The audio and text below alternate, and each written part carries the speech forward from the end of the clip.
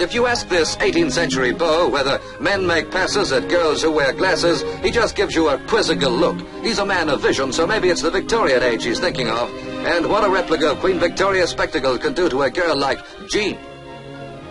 And to be perfectly frank with Frankie, those George III epics for the optics would look better on George. Any George. They're designed for wigs, so it's a good job wigs are out of fashion.